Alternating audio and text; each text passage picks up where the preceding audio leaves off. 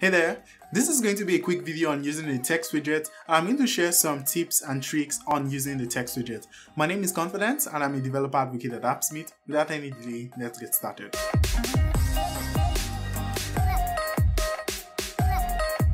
So right here, I'm on the canvas, and the first thing I need to do is go bring in a text widget. So I'm just going to bring in a text widget and place it on the canvas. Let's move this up a bit, all right?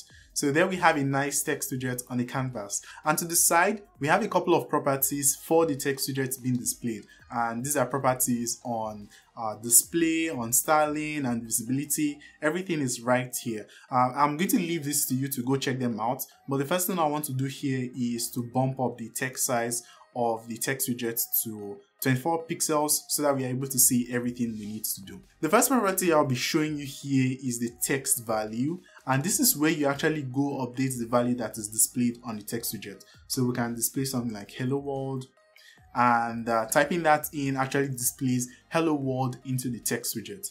But the truth is that in real life applications, you actually would not want to have a static text being displayed at all times in text widget. You want this data to come from maybe an API call, a DB query, or even other widgets to be dynamically bound to the text widget. And I'm just going to show you how to do that real quick.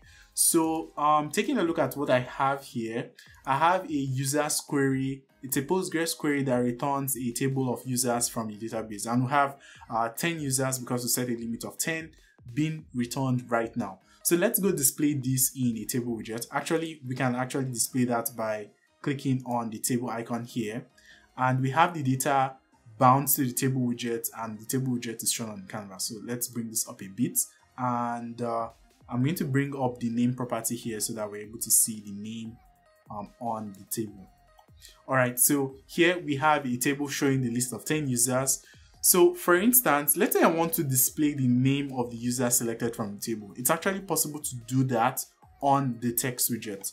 So in order to pull in data from other entities, which could be API calls, other widgets, DB queries, even reading data from the AppSmith store, you need to write a binding. Yeah, it's called a binding. You need to write a binding. And how you do that is by typing the curly brackets to access the state of whatever widgets you want to do. So you have to type in the curly brackets 2 times or curly braces 2 times, and here you're able to access the state of whatever widget or whatever entity on AppSmith you need to access. In this case, we want to access the name of the user selected on the table, and this widget, the table widget, has a name of table 1. So this is going to be a table 1 dot selected row, which is the row selected, and we want to access the name property of the row selected. So this is going to be dot name, and right here you can see the name selected shown up on the text widget. So we're going to select a new name from the table widget, actually displays that name on the text widget. So this is how easy it is to configure dynamic bindings on the text widget.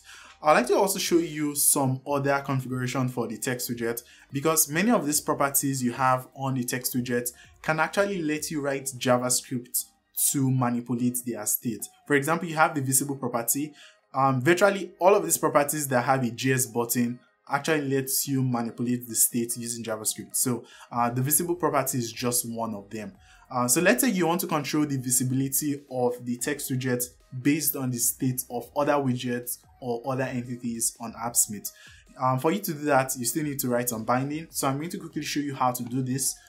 We would want to control the visibility of the text widget based on the state of the switch widget right here. So let's say display text. So let's say display text, and we want to display text based on the visibility of the switch widget here. So what we need to do is click on the JS button, and here we're able to write some bindings. So let's write some bindings. I'm going to do the double curly braces, and here I have the autocomplete giving suggestions. So I'm going to select switch1.isSwitchedOn, and you can see that this evaluates to true, and as a result we have the text widget visible. So if I go to turn this off, you can see that the text widget is not visible, and you can imagine when you have the app deployed, you won't have the text widget showing up. Let's actually deploy this so that I can show you how this works in a deployed version. So you have the display text turned on, and you have the text widget visible. So turning this off actually turns off the text widget. So that's how easy it is for you to configure other properties of the text widget based on the state of other entities on AppSmith. So please go through the other properties of the text widget, especially the styling, because you have lots of styling options available on the text widget. And that will be all for this video. I hope you found this helpful. If you have any questions, please leave them in the comments and I'll be sure to take your questions. Alright, that's all for today's video. Till I see you next time. Take care. Bye bye.